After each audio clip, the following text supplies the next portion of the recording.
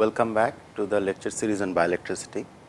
So, this will be the 24th lecture what I will be delegating or delivering to you.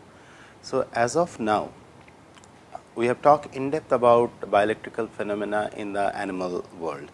We talked about action potentials, we talked about the stress reflex arc, ion channels, patch clamp measurements, microelectrode arrays, developing circuits. Then we talked about spinal cord injuries, special senses like eyes, ears, nose, olfaction, gustation. Then we talked about memory acquisition, different diseases involved in memory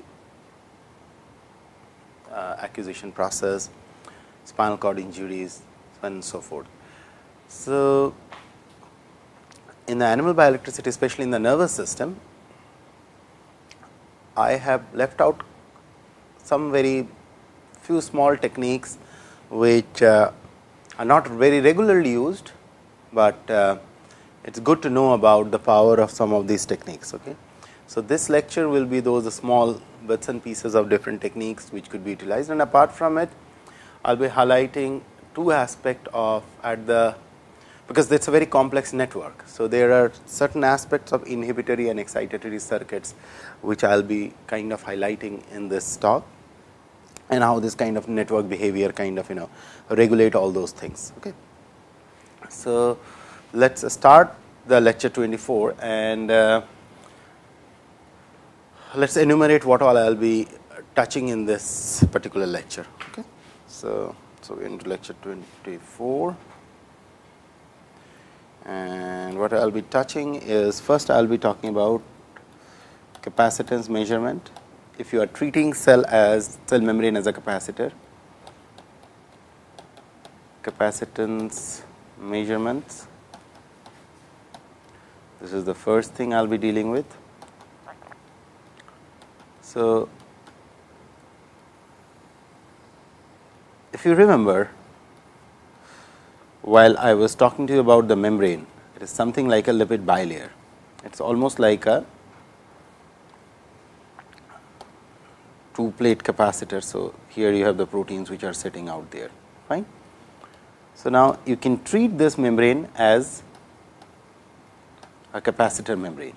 So, what happens so if you go back to the basics, if you understand the basics of capacitor is basically, you see the formula C. If C stands for capacitance, then Q is the charge, E is the voltage, and C is your capacitance. Okay. So, this is how we define capacitance. Okay. And further you can actually derive capacitance by 0 A by D, where D is this is essentially is the D, and in this case A is the area of the whole membrane, and this is the permittivity constant, permittivity of the membrane, as well as, so in the free space your epsilon 0 in the free space will be 8.85 10 to the power minus 12. Okay. So, if it is a parallel plate capacitor, and specific capacitance will be around 1 microfarad. Okay. And the pure bilayer is slightly higher than the pure bilayer, which is approximately around specific is around 0.8 microfarad per centimeter square. Now, what I essentially wanted you to highlight is this component area. Say for example, if there are two neurons like this,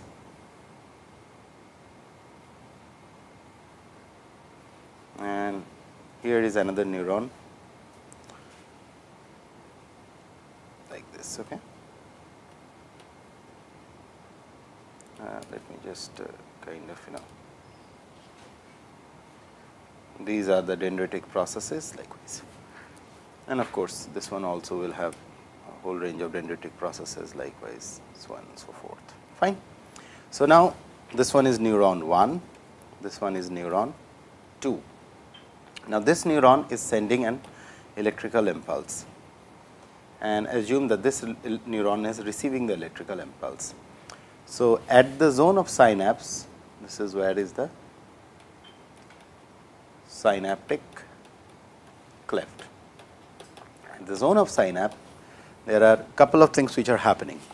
The most important thing which is happening out here is this: once this electrical signal reaches out here, so synapse is basically two neurons are in closest contact, but there is a small gap out there which is called the synaptic cleft, which I mentioned here. So, at this level, there are the first thing which happens is that this signal directly does not jump into this next neuron. So, from neuron 1, there are neurotransmitters which are secreted. Those neurotransmitters could be excitatory or inhibitory. Okay. So, if it is an excitatory, because the next thing will be coming, that is why I kind of left it out for later. Excitatory entities or neurotransmitter, or inhibitory entities. Okay. Among the inhibitory entities are like something like GABA, something like glycine, whereas among excitatory neurotransmitter you have glutamate, acetylcholine. Okay. So, now how these neurotransmitters are secreted. So, if I kind of blow up this zone, what essentially happens? So, if I blow up the whole synaptic zone looks like this. So, this is the presynaptic or neuron 1.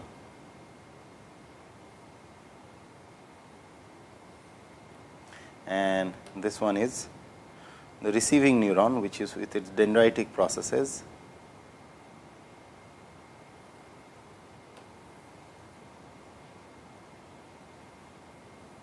Multiple dendritic processes like this.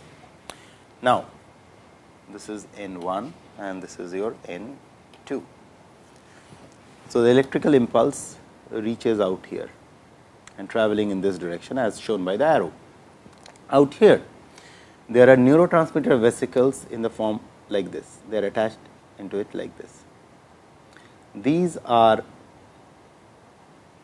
membranous sacs, these circle ones, what I am drawing here, which are filled with neurotransmitters. They are part of the membrane like this. Okay. Huge buttons of neurotransmitters sitting out here. Okay. And these are all filled with, so I am just representing it with these green molecules. These are the molecules of neurotransmitters. What has filled up all these things. Now,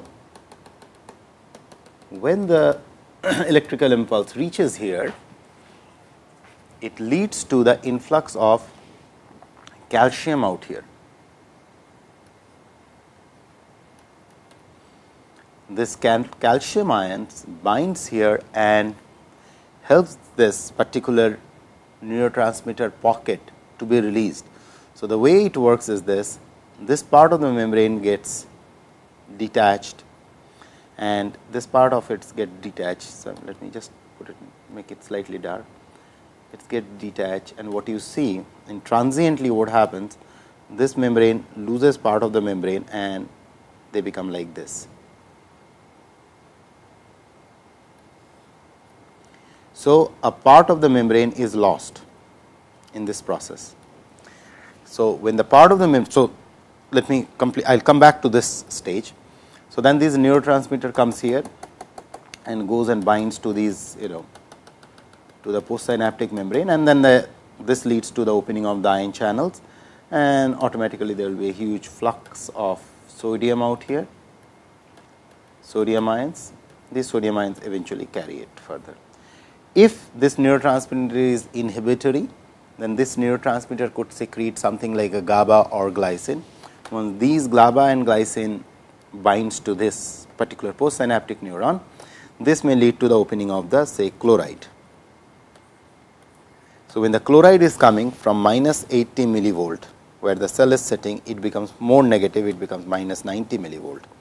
So, these kind of neurotransmitter does not allow the electrical signal to proceed further, it could stop here. So, those kind of synapses where it leads to the opening of the chloride, or which makes the cell much more negative, are called inhibitory neurotransmitter or inhibitory circuits. Okay? Something like, when the GABA binds here, GABA leads to the entry of the chloride ions through the chloride channels, okay, which are inhibitory NTs leading to inhibitory circuits. But out here there is something else which is happening. So, you see part of the membrane is lost. So, now if you go back to the previous picture out here, I told you, so it means there is a change in the area, and because if original area is A, because part of the membrane is lost, so there is a next area which is formed, which is, say for example, A slash, which essentially is A slash will be less than A original area. This change in area could help in determining the capacitance, change in the capacitance, and based on the change in capacitance, you can actually back calculate how much current must have flown here. So, this is how the capacitance measurement is comes very handy, but these kind of measurements use very huge cells where the change between two neurons is very distinctly seen. So, for capacitance measurement you need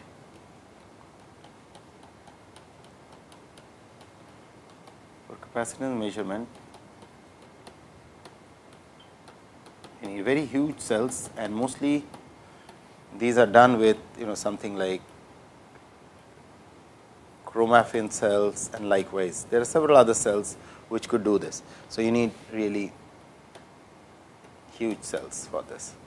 So, this is one of the very potentially very powerful technique of capacitance measurement, which is followed by different people who work with bovine pituitary and neuroendocrine cells. Mostly these are neuroendocrine cells which are involved in it.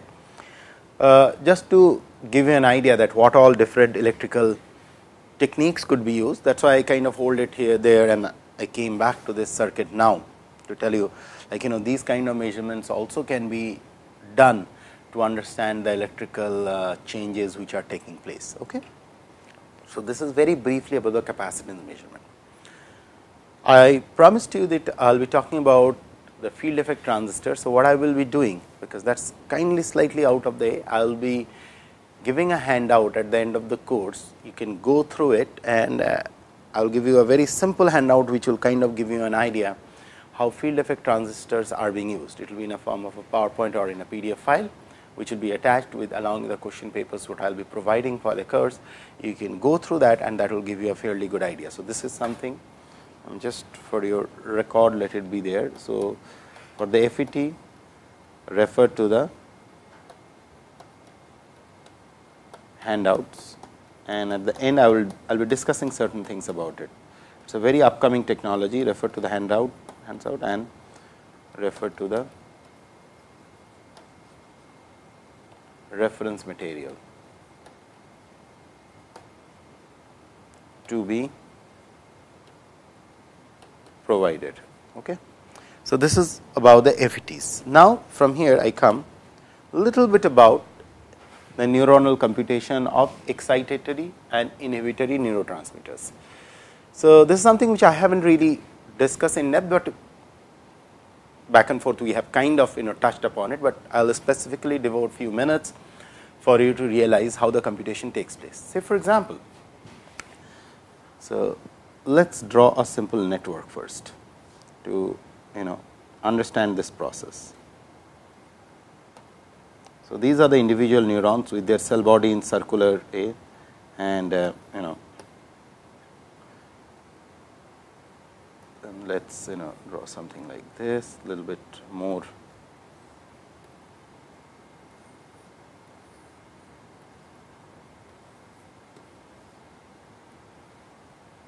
Likewise, say for example, now let us name them N1, N2, N3, N4. These are the different neurons, N5, N6, N7, N8 likewise. Okay.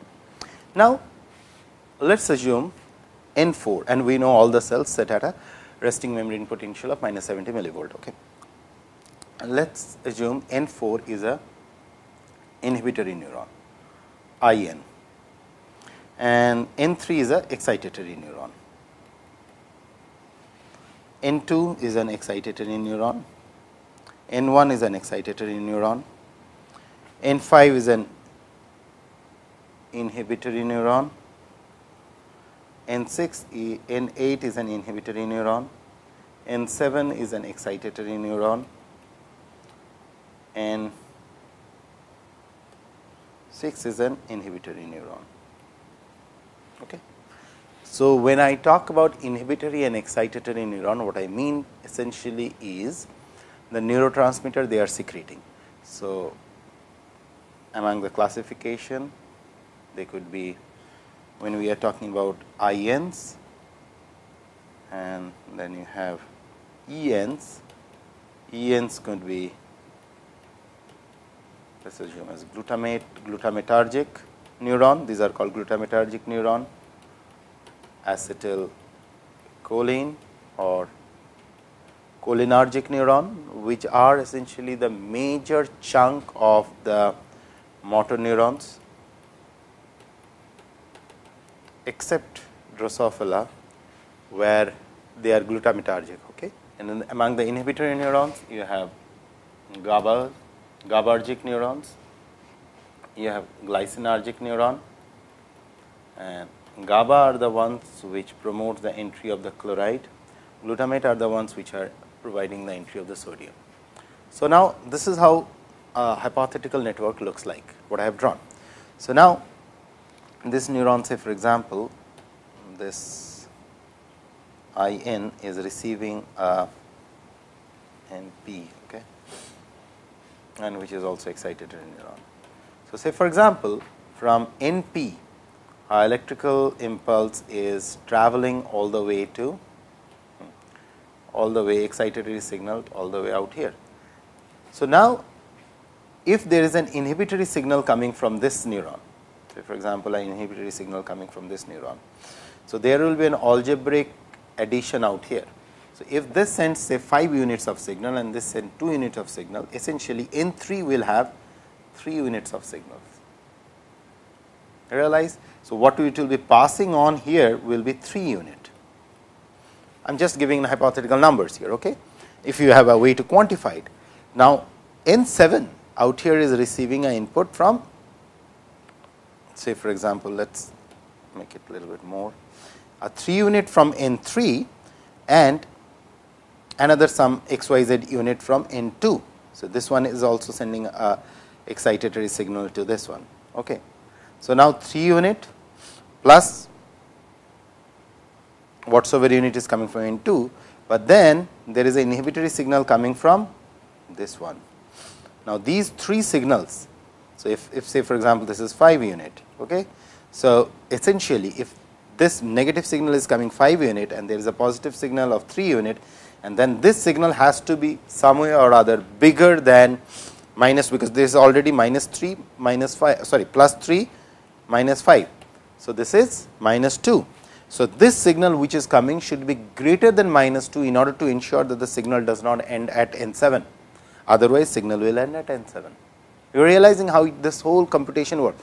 So, now with the simplistic situation, if this is the most simplistic thing I can think of, now imagine there are thousands of neurons, and each neuron, each one of these, I am just showing 2 connectivity, each one of them are receiving input from say 10,000 different sources, or they are sending signal to 10,000 different sources at one point of time. Imagine the complexity of the network. It is a complexity which is fairly unfathomable by the logical or the logics or mathematics what we know. It is a very high level of computation what is happening in the brain, because your amount of the brain area is limited. Okay? It is within that limited area of the brain, all this complete circuit has to be embedded. And this, so I mean, think of it, this is the total area of your brain, and this is where all the neurons have to be there. If it is not there, then the computation won't take place. So within this, all this connectivity has to be accommodated. It's an exceptionally complex and multi-level computation which is taking place out in the brain. This is absolutely an amazing feat what nature has acquired over a period of time. Okay. So this is the reason why I wanted to highlight. So this is a whole range of computation which is taking place, and regarding the fate of these different kind of GABAergic, glycinergic. So initially, it is believed initially when when the nervous system was forming, probably all the neurons, say for example, it is in the formative phase. Okay, initially all the neurons have the ability to synthesize all the different neurotransmitters. They could do all multitasking, but then slowly they specialize themselves. They become depending on the location, depending on the developmental role, they become either glutamate, the major one they are secreting, then could be glutamate neurotransmitter, or acetylcholine, which is when acetylcholine goes and binds, it kind of opens up the cation channels. It could be GABA, it could be glycine, it could be NO, which directly passes through the membrane, it could be in CO2. Okay. So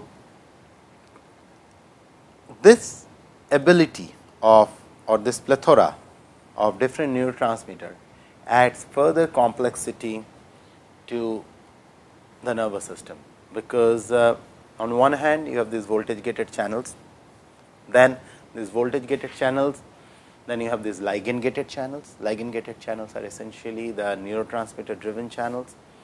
Then you have spatial and temporal computation, something like this.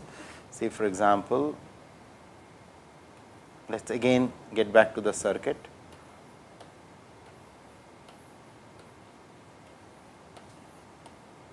So imagine a circuit like this.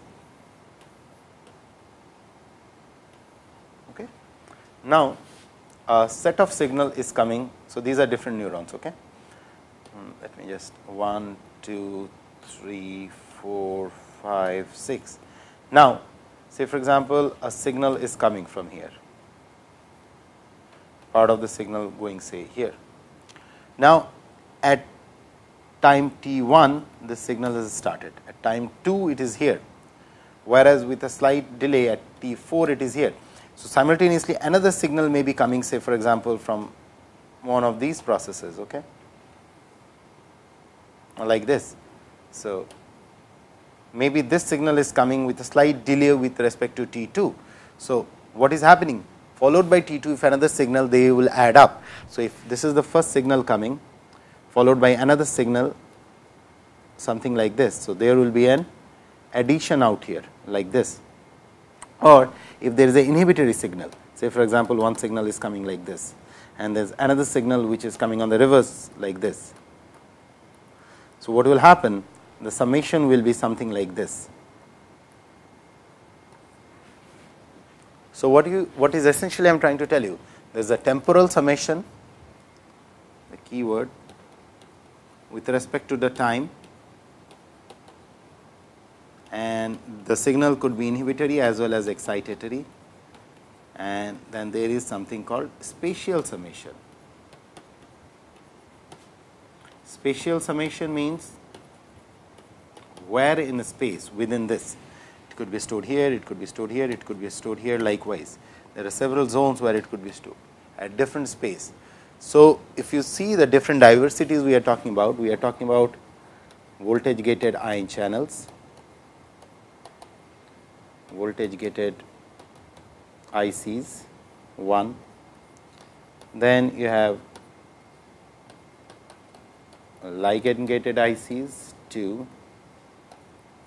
Then you have neurotransmitters 3. Then you have temporal and spatial summation in the network, that is the 4th. Okay. Then you have different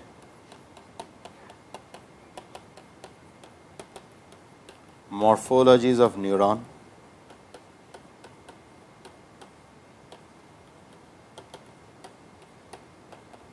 Okay. And within the neurotransmitters you have inhibitory and excitatory. Within the voltage gated channels you have sodium, potassium, and within that there are multiple subtypes. Within the ligand gated channels you have anti-neurotransmitter driven channels, okay, which on binding. Then we have talked about the temporal summation. Over a period of time the summation is taking place. Then at different places within the space of the network there is a summation taking place. Then there are different morphologies of the neuron.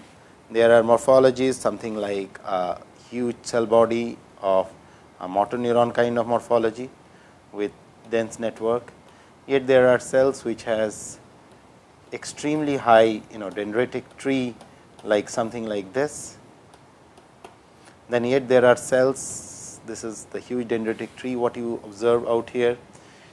This is the huge cell body what you observe here. Then you have the pyramidal neurons what we described yesterday in the hippocampus. Then similarly you have neurons which has no axons, only the dendritic tree, which you see in the amacrine cells in the retina. And then you have hair cells, and apart from it, just coming back, then out here adding few more complexity here, voltage gated. Then just to add up the complexity here, mechano, light, odor, and taste neurons or channels.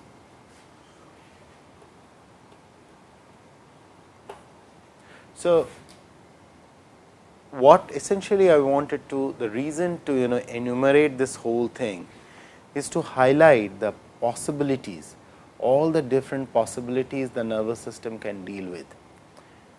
I mean, it is a library of wide variations. So, it can do several kind of permutation and combination in storing information in this whole circuit of the brain. And whenever you explore this kind of system, you have to explore it with a very open mind. You cannot really afford to be kind of rigid, like this is it, this cannot happen. There are lot of possibilities, and more we are understanding. Like one of the techniques which currently is underway, people are trying to develop is, so say for example, whenever we talked about a neuron, so imagine this is the neuronal cell body, and this is the whole process. If you could, okay, so whenever there is an action potential getting generated or electrical pulses generated, you have the sodium ions which are moving through, and sodium ions eventually leads to an action potential which we have already discussed. So, essentially people are trying to fluorescently image the action potential. Fluorescent imaging of action potential. Or there is another very powerful technique which people are trying, which they are doing for a long period of time, is called calcium imaging. where the calcium waves, because calcium is playing a very critical role, as I was telling you, the calcium waves which are coming through. So, calcium imaging calcium flux in order to figure out the electrical activity. So, there are different tools which are either very well developed or in the process of getting developed in order to decipher the electrical code within our system. End of the day, what is most important is that, where I was starting the whole thing, could we predict that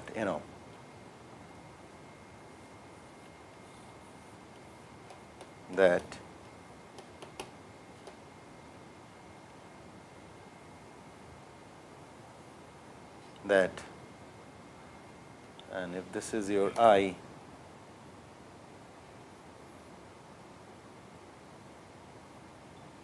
and this is your brain,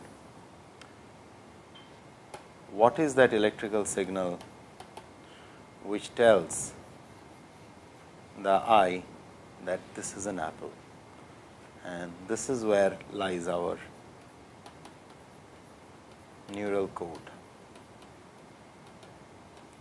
What makes you know that this is an apple, not an orange, or this is an apple, not a human being? So, both of them have one commonality. They are all driven by the electrical impulses which are sent to the brain. And that is why this whole field of bioelectricity of the animal system is so very interesting, that these small ionic fluxes ensures who we are and what we are. So, I mean, this is a never ending story. I mean, this can go on and on forever. So, I will close in here about the animal bioelectricity fragment, this module. Go through it, and I will be giving, as I have told you, I will be giving a lot of reference material which you should go through. And there is another area of bioelectricity what we will be dealing next after this, nothing to do with the brain, but with the heart, the one which ensures that we are alive. So, I will close in here. The next 2 classes or so, we will be talking about the bioelectrical phenomena of the heart, and that will pretty much complete the bigger animal electricity aspects what we are supposed to deal with. Thank you.